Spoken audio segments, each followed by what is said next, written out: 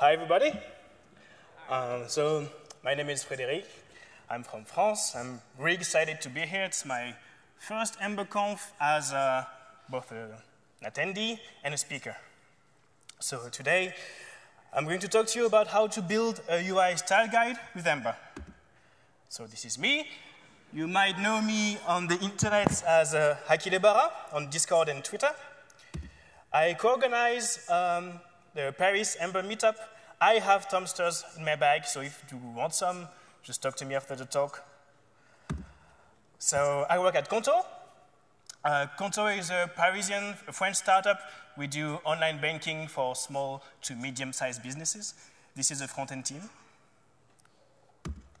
So why create a UI style guide? That's a good question, because there are already many alternatives. You know Bootstrap, Zurb framework, Google Material. They're good. They work well. They look good.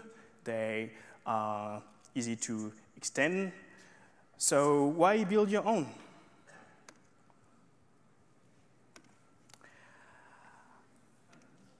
Because you can. With Flexbox and Grid, it has never been easier to build extensible, clean layouts in CSS.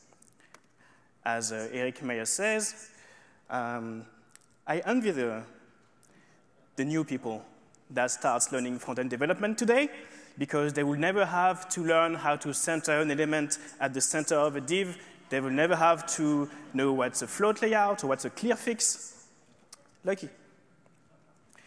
Another reason is brand identity. I did not read that book, but I liked the cover. So you can recognize very easily each of the brand by just one letter. So brand identity is this, but it's not limited to a logo. It's very pervasive to all your customer experience. So how to create a UI kit? Wait, a UI kit? But I talked about a style guide before. Or is it a component library or UI elements, a design system? This is very confusing. So until the end of the talk, I'm going to just use 4 concepts. UI elements, which are just components in your app. Nothing to do, it's just there. A UI kit, style guide, and a design system. I will explain them as I go along, and I see them as a continuum, as a spectrum. So this is like, looks like a lot of work. I have an easy road of things I know and I'm comfortable with, and I have this strange road that's hardly taken path of doing the whole journey by myself. But is it really worth it? Yes, because Helper helps you along the way.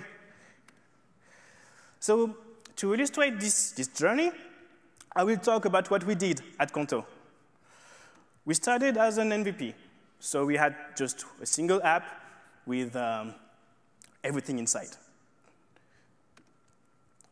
Everything is the many 3 features we wanted to validate the MVP, which is first, for people to be able to register their company on the app, to order like bank cards on the web application, and then to use them, of course, and see the list of transactions on the web application. So we started working. We did screens and integrations, and we started to see patterns, components to be reused across apps. Something else we saw is that the register and the main application had 2 very different look and feels, and they barely interacted with each other. There were actually 2 different applications. Once you register, you don't go back again, and then you just use the app. So we split the app into 2, but then the components, the patterns we identified, how do we reuse them into both applications? Again, Ember helps. We used add-ons. I like to think add-ons, they're just NPM packages, but like with superpowers. They can hook into your application to extend functionality, add new components, new styles, and even modify your build pipeline. I will see, as we will see later. So to create an add-on, just type Ember add-on, the name of the add-on, yard if you want it. So as an example, I'm not typing. It's a video.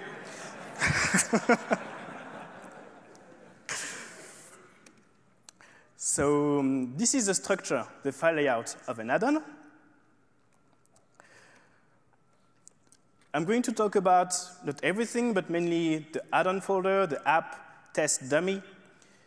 The name is confusing, but test dummy is actually a whole Ember app. Every time you build a new add-on, there is an Ember app embedded inside that lives inside test dummy. It's mainly used for tests and documentation. So we have an add-on now. Let's add new components in it.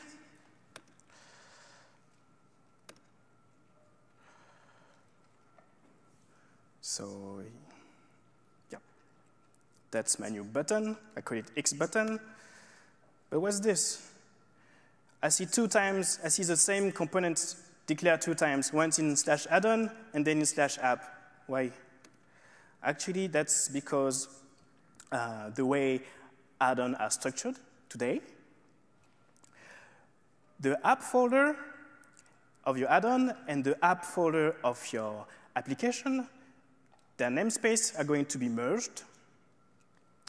So that means that what we see in the app xbutton.js is just an export of what we have in add-on, which is really like the meat of your add-on. And this exports it into the app folder, which is then merged into the app folder of your application.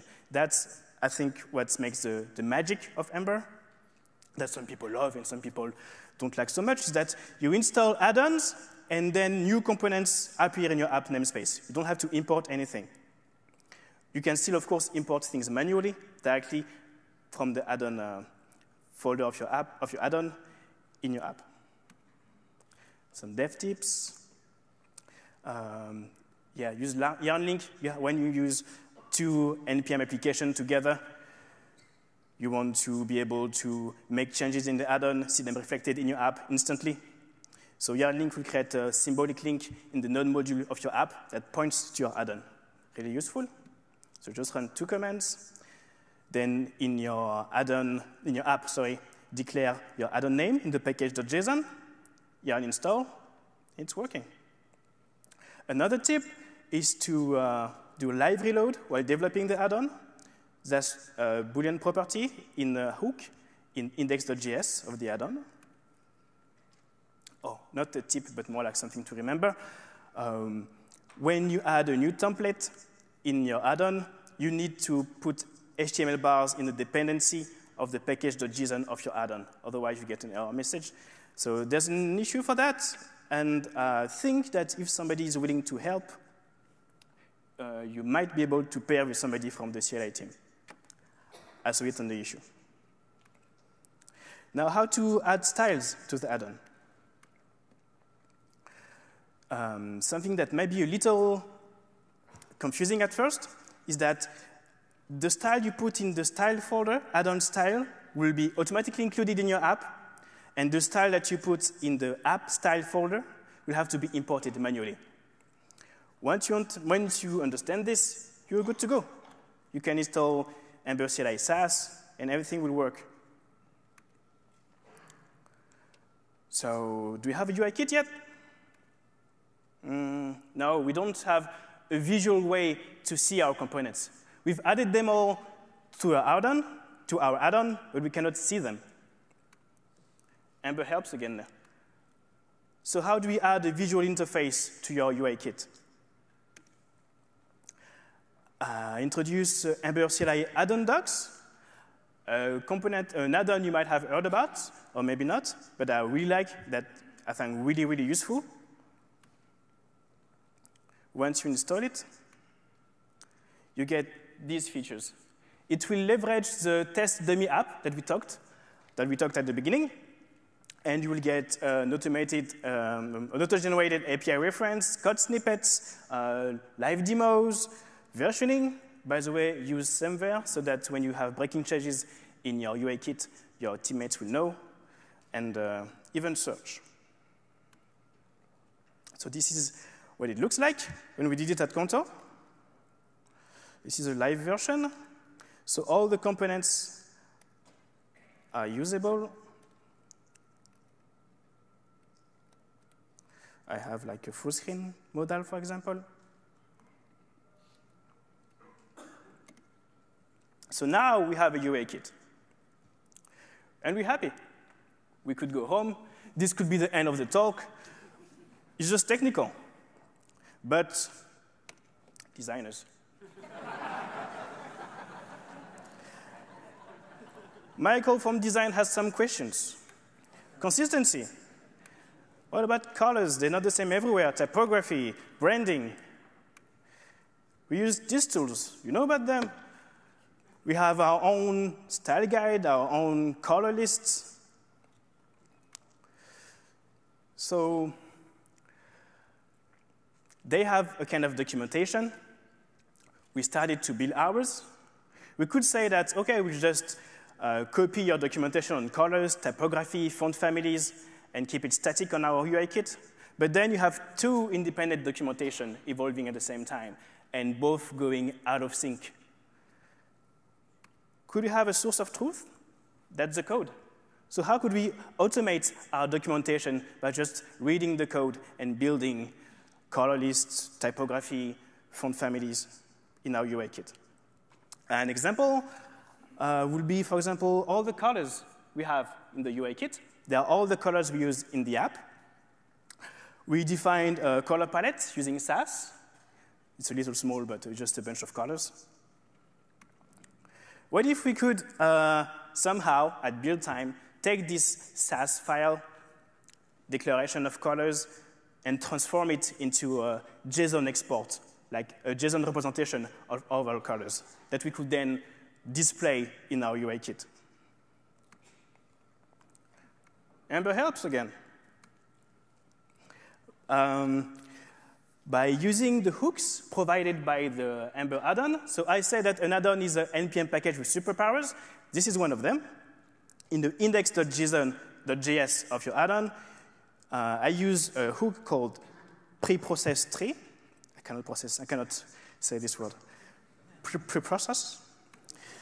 Anyway, I had some difficulty understanding what this hook does. So I went to Ember Observer, and I used a really neat feature that's called code search, where I can see all the add-ons that use this method. That's useful. Then, OK, preprocess tree understood that it takes all the CSS files, all the files of my application, before processing them, using Sass or Lace or whatever. So I took my file called colorpalette.css, and I passed it through what we call a broccoli plugin that I called color compiler. It's not a compiler, just regex if CSS is ugly. I know. And then I move it into the dummy folder, dummy being the name of my dummy app, which is the UI kit. So this is what the plugin looks like. So this is the ugly regex. Basically, all it does is transform the Sass text file into a JSON representation, create an ES module in text, and then that's the output of the plugin. Now, at build time, I can just import this ES module, which is the JSON file, and I can generate my, my color palette. And it will stay up to date always, and I have no risk of having it going stale. Those color palette elements, I took them from another add-on called Ember Freestyle, and I moved them into an Ember add-on called Ember Color Palette, so that's usable now. So now we have a style guide, because we took our UI kit and added guidelines to them. on colors, font faces, and typography. So what's the last step? What is a design system? Is it really necessary? We hear about it a lot, mainly on Medium, from very big companies. So do we need one? And what is it actually? So that's an opinion, but I think a design system, what we saw before, the elements, UI kit, and the style guide, they are a subset of what's a design system. And what defines a design system is written principles, values, what are our customers, what do they use our app, what experience we want to provide to them, and scalable core UI patterns. Something that we identified as being like minimal abstraction of what makes our interfaces. So that's not technical, that's values and stuff.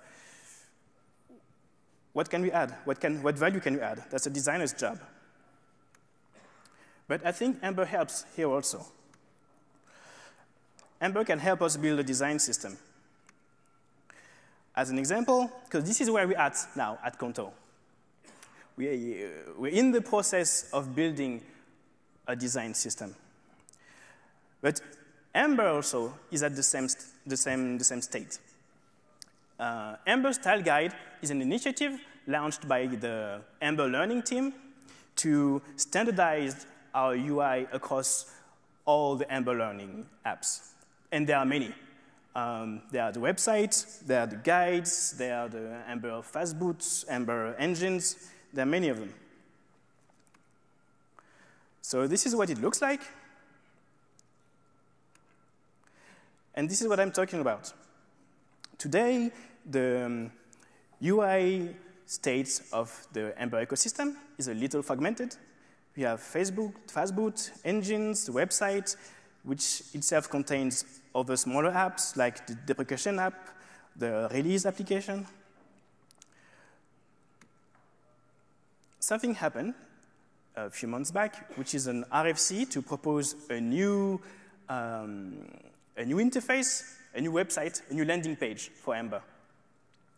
And what I think is happening, which is really exciting, is that this initiative will be used as an opportunity to build the beginning of a design system, which would be really nice. And how can Ember help? At least at Conto, by using this feature of Ember-CLI add-on, which is edit this page. For example, at work, we could say to a designer, this page is yours. You can edit it as you like in Markdown. So clicking the link, open the PR request, pull request on GitHub, where people can edit the page using Markdown and even include Ember components. So this is the road to a design system. I think part of our job is to build tools to not only ship features, but also improve communication across teams. And I hope that those tips and ideas are a way to build a closer relationship between designers and developers.